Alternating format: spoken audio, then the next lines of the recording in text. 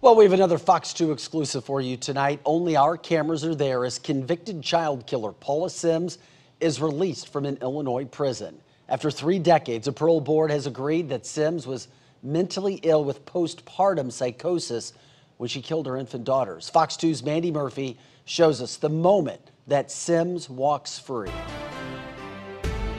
Paula Sims walked out of this prison here at the Logan Correctional Center about 40 miles north of Springfield, Illinois. The 62-year-old woman is getting her first taste of freedom in more than 32 years.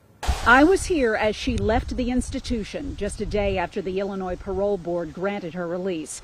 She didn't want to talk to anyone, as her attorney told me it would be an enormous emotional adjustment for her just to breathe air as a free woman for the first time. Paula spent more than 3 decades behind bars here for the deaths of her 2 infant daughters back in the 80s. I talked to her friends as they waited all day for Paula to be released and welcome her back into the world. I want to just watch her walk out, watch her expressions, because it is just going to be, she's going to have a roller coaster ride here for a little bit. Deb Hellriegel was the first person to hug her. Adjusting to accepting the fact that, you know, after 32 years, she's on the other side.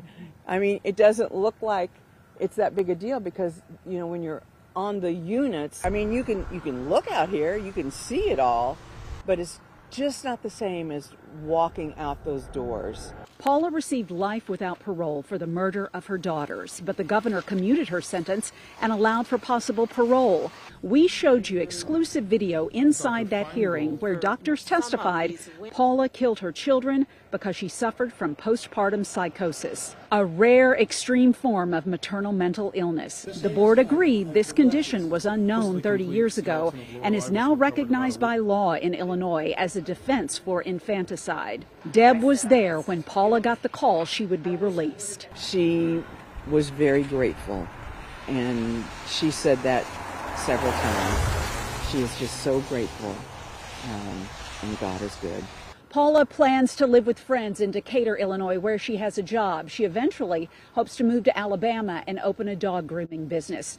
At Logan Correctional Center, just north of Springfield, Illinois, I'm Mandy Murphy, Fox 2 News.